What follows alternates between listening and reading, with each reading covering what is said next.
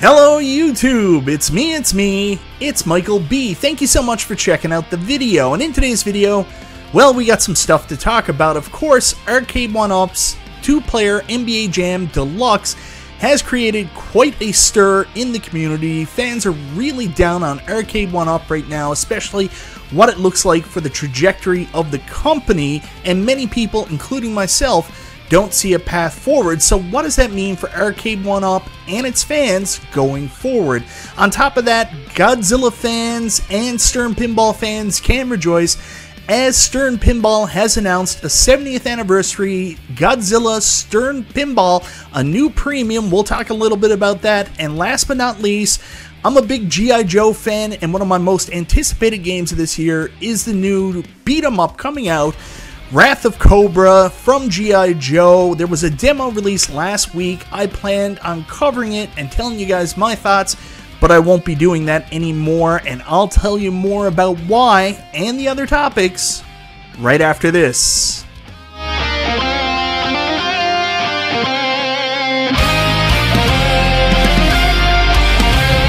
So that's right, guys, we got a ton of stuff to talk about on today's video, but before we get into that, I'm going to say thank you so much, everybody, for checking out the video. Guys, I always appreciate your support. If this is your first time to the channel, you like what you see, go ahead, subscribe, click the bell for notification, all that YouTube jazz.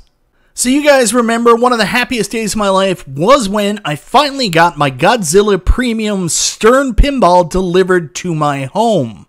This thing exceeded all my expectations. Of course, I had played it a bunch before I actually bought myself. I mean, it's a pretty big purchase, so you want to make sure you like it. Godzilla is everything that you could hope for in a pinball machine. It's great and very receptive for new pinball enthusiasts, and it has a lot of challenge there for people that excel at pinball as well. All the different tricks and stuff like that. There's a reason it's long been regarded as the greatest pinball machine of all time, according to Pinside.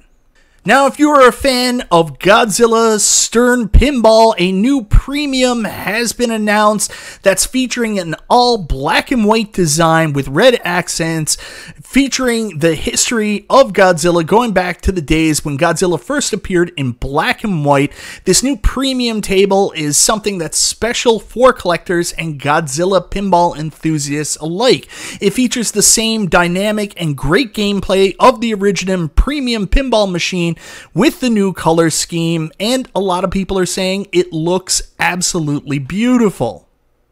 Now, for those of you saying, I've seen something like this before, one of Stern, in my opinion's other great, amazing pinball machines they've released in the last little while, of course, is Elvira House of Horrors, a game that takes elements from all the previous Elvira pinball machines, adds it into this, and just, I love this game. They've made an amazing game. They also did a special edition premium Blood Red Kiss edition that's very similar to the iconic Godzilla we're getting right now. Black and white features with red accents.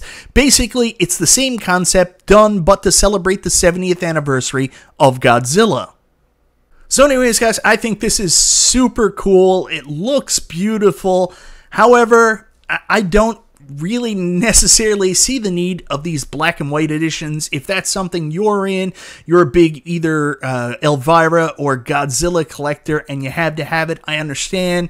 But for me personally, I prefer the original. I think the original is perfect. I don't know why you would need a black and white edition, but you can tell me out there, what do you prefer? Do you like the original editions of these games, or do you prefer the black and white? Next up, easily my most anticipated game of 2024, believe it or not, is this classic beat-em-up style G.I. Joe game coming out, The Wrath of Cobra. I'm so excited for this. This looks like this is going to be everything G.I. Joe fans have been wanting for a very long time, featuring classic cartoon characters, no futuristic stuff involved here, just all the great iconic nostalgia we remember from G.I. Joe in the 80s.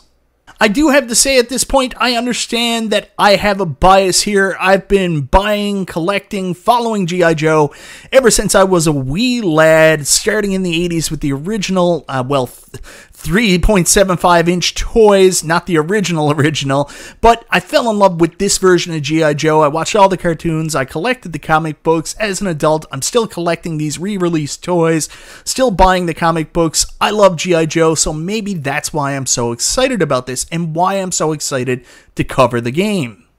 Now, a demo of this game was released last week. I went out and downloaded it on Steam. I added it to my library. My plan was to actually play it for you guys live on stream this Wednesday night, give my first impressions, and tell you how I felt. Unfortunately, it looks like it was a limited time demo, and the time's up. So, unfortunately, I'm not going to be able to cover the demo for G.I. Joe: The Wrath of Cobra. I apologize for anybody that was looking for my opinion on it. We're going to have to wait until the actual game release, it looks like.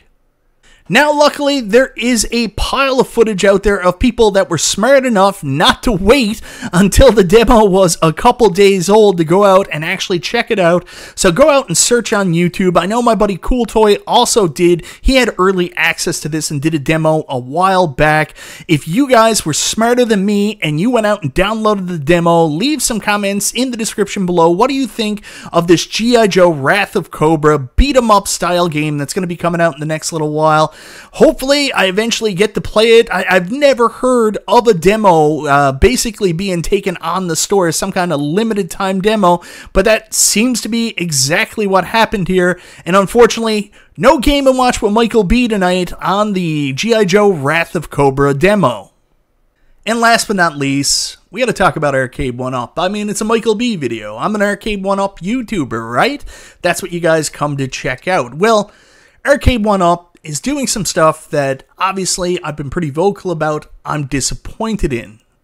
Arcade1Up recently announced their NBA Jam 2-player deluxe cabinet, and while the 2-player control deck, really good idea, a lot of people have been asking for it, it features a new sleek design that moves the cabinet further away from an arcade recreation. Now, I don't want to go into a whole lot of detail here. I've already made a bunch of videos about my displeasure with this, and other content creators have also voiced their displeasure as well with Arcade1Up's new trajectory, or what appears to be the new version of their deluxe 3/4 form factor. According to the community, 60 to 70% don't like this version and don't plan on buying Arcade1Up cabinets with this form factor going forward. To top it off, in the bad timing category for Arcade1Up, popular YouTube personality RGT85 made a video stating that Arcade1Up is dead. Well, at least dead to him, as the company has changed to their new trajectory, not just in the form factor, but in their business model. He has seemingly lost all interest in the company.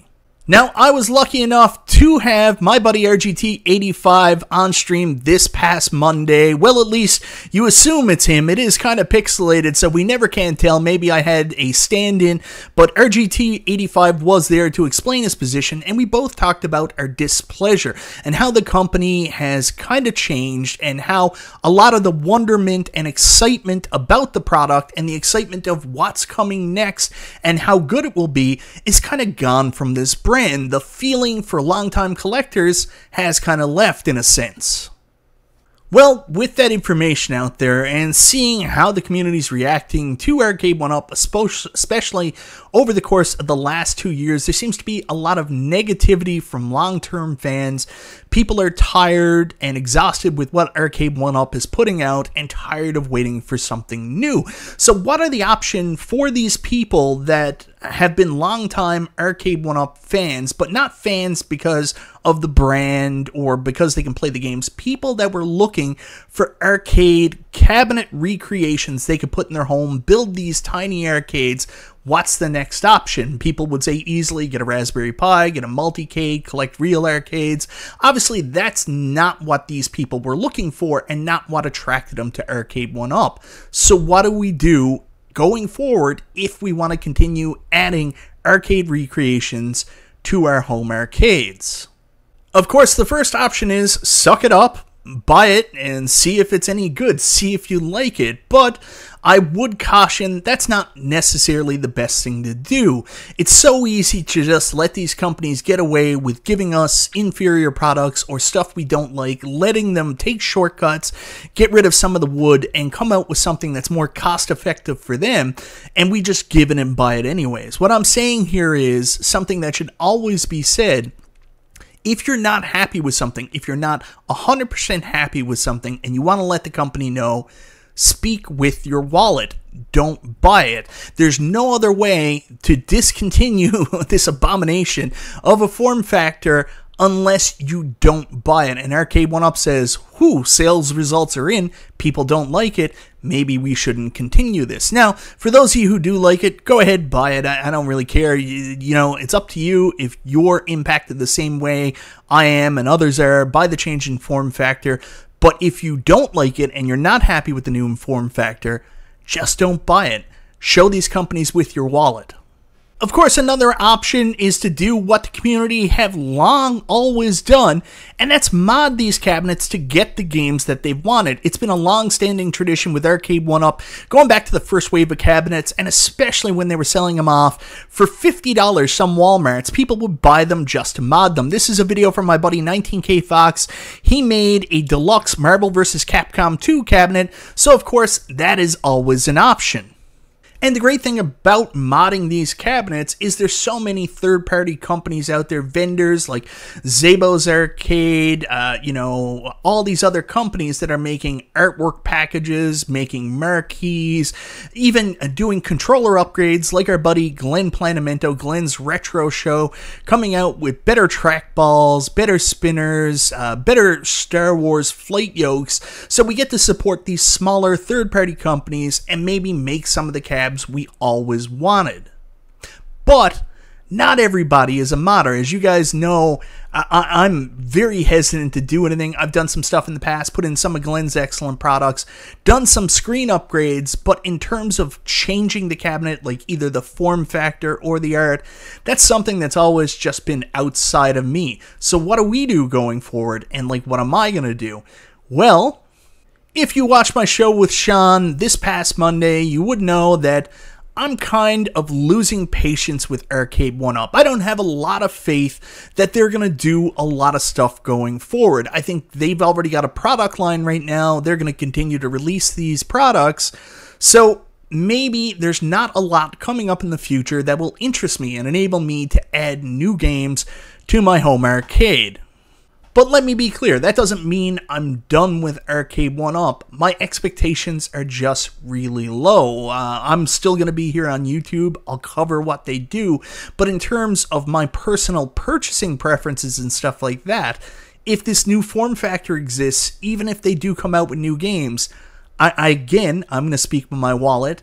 I'm not going to buy it, but I'm going to keep hope alive because I really like the product. I've always liked the product. I like the idea of an arcade recreation. So I'm going to keep hope alive that eventually they'll come to their senses and maybe go back and make products that are in fact home arcade recreations. And if they do come out with something cool like that 720 we saw, maybe I'll add a new Arcade1Up product to my arcade. Of course, I'm also keeping an eye open on what other companies are doing.